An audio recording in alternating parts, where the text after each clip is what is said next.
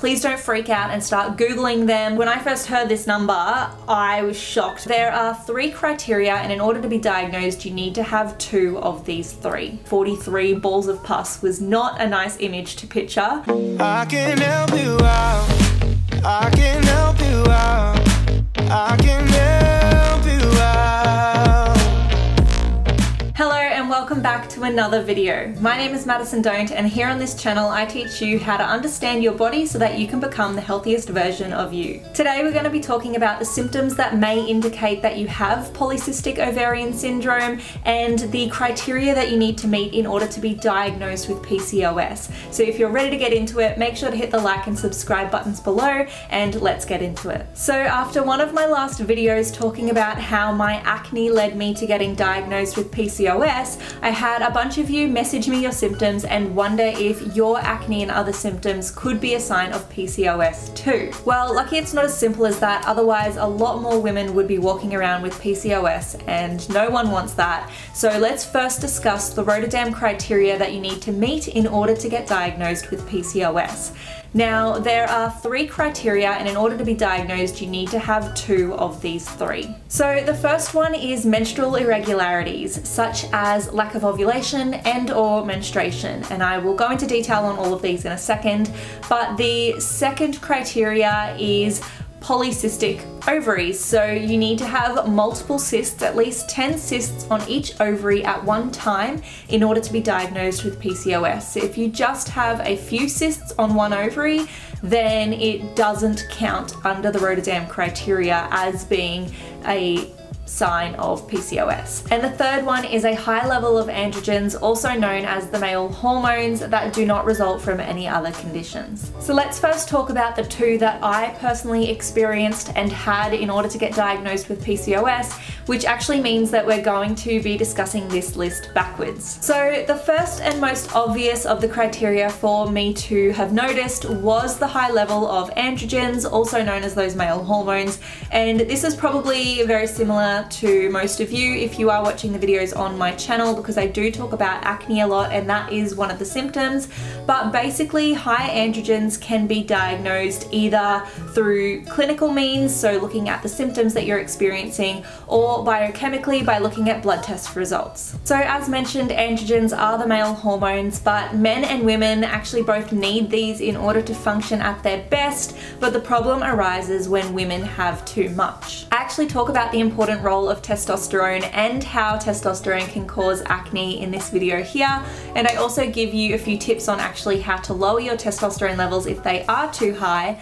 But common symptoms of high testosterone levels include acne, thicker and faster growth of body hair, loss of hair from your head, skin more oily than normal, mood changes, and weight gain. There are more, but these are just the main ones, and you can more accurately test your androgen levels by getting a blood test or a hormone saliva test. In fact, my blood test results were actually what led my doctor to giving me an ultrasound referral, because not only was I experiencing a lot of these symptoms, but my blood test results actually came back saying that my DHEAS levels were high, which I swear I've talked about a million times on my Instagram stories and on this YouTube channel, particularly in this video here if you want more information on my story around that. But remember, you must have 2 of the 3 criteria in order to be diagnosed with PCOS. So even if you are experiencing all of these symptoms, it doesn't necessarily mean you have PCOS unless you are experiencing one of the following as well. And that's why my doctor sent me for an ultrasound. So in order to meet the ovarian cysts criteria, remember that the Rotterdam criteria states that there needs to be at least 10 cysts on each ovary at the same time, and it's very rare that you would get 10 on one ovary and none on the other. Now, when I first heard this number, I was shocked because I thought that was a huge number of cysts to have, and recently I've learnt that I have 43 in total, and I have actually talked about that and my diagnosis conversation with my doctor in this video here if you haven't already seen it. But I used to think that even a few cysts would qualify you for PCOS, but that's not actually the case. But something super important to note is that when you hear the term cysts, you might actually think of like the breakouts on your face filled with pus and dead skin cells and gunk and just not very nice.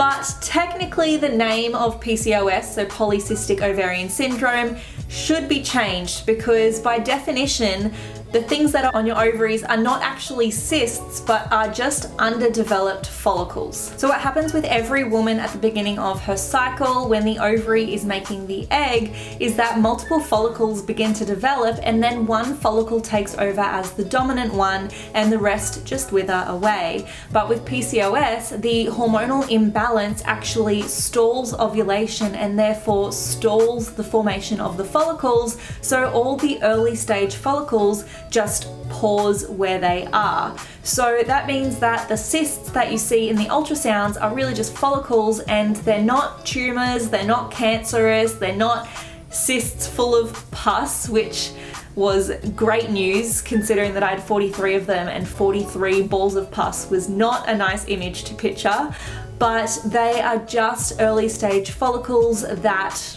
were stalled. Now, if you found this info helpful so far and you haven't already, make sure to hit those like and subscribe buttons below, and also let me know down in the comments something that you've learnt so far that perhaps you didn't already know before the video. Okay, so the third criteria that you could meet in order to be diagnosed with PCOS is anovulation or lack of ovulation and other menstrual irregularities. So to be more specific, lack of ovulation is common in women with cycles greater than 35 days or less than 21 days. But if you've just come off the hormonal contraceptive pill, then this may not be a good indication for you because your hormones are still trying to figure themselves out. So an irregular period can be really nothing to worry about and just your hormones trying to work out their natural levels.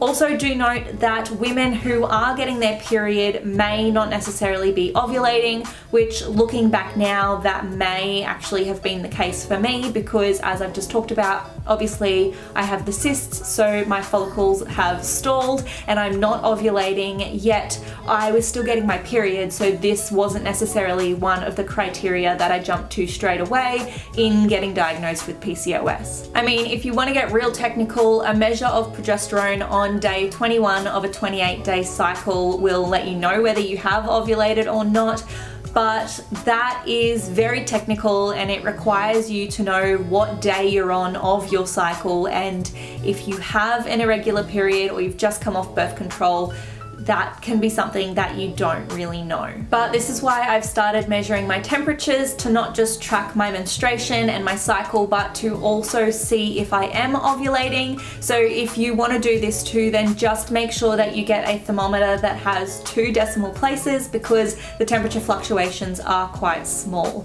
And if you want a video with more detail on how to do this, then please do let me know down in the comments because that is a whole video topic on its own. Now, one more thing just quickly, PCOS is also associated with the hormone insulin that works in your digestive system to regulate hunger and metabolism. So I did also want to go through a few more signs and symptoms that if you are experiencing them, it may warrant you going and having a conversation with your doctor about getting tested for PCOS or at least metabolic syndrome. Now, if you are experiencing these signs and symptoms, please don't freak out and start Googling them, but some of you may be experiencing these and you don't know why, so I'm just trying to open up that conversation between you and your doctor and help you put on that problem-solving hat. So some other indicators of PCOS or metabolic syndrome could include significant weight gain, fatigue, a lowered sex drive, if you're always hungry or craving high-carb, sugary foods,